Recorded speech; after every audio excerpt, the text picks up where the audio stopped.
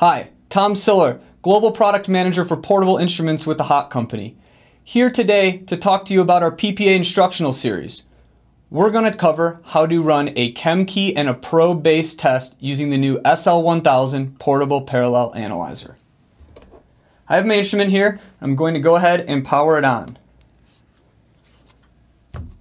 I'm now going to insert some chem keys that I've already opened into any slot I choose. It does not matter which chem key you insert into slot 1, slot 4. Just make sure you push them all the way in, and the instrument will recognize the barcode on the chem key knowing what parameter that you're running. The nice part about the chem keys is that there is no exposure to chemicals. No worry about touching the reagents.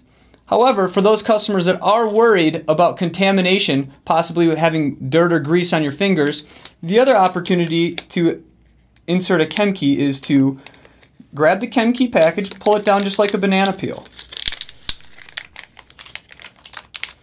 You can then hold the base of the chem key still in the wrapper and insert in a fluid motion, pushing the chem key all the way in.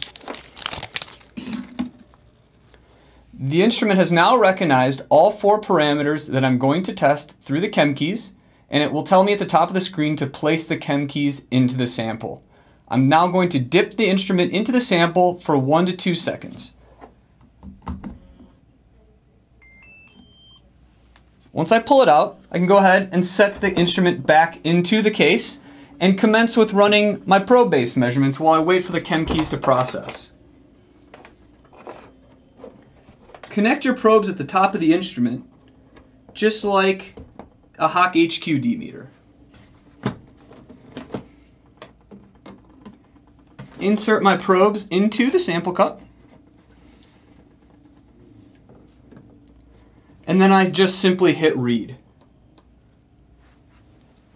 At this point, the instrument is now running 6 tests simultaneously.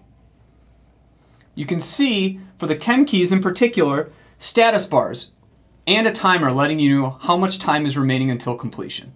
And that's it. It's just that simple with the new SL1000. When your results have finished processing, the instrument will alert you through a tone, and then you can go ahead and scroll through all of your results.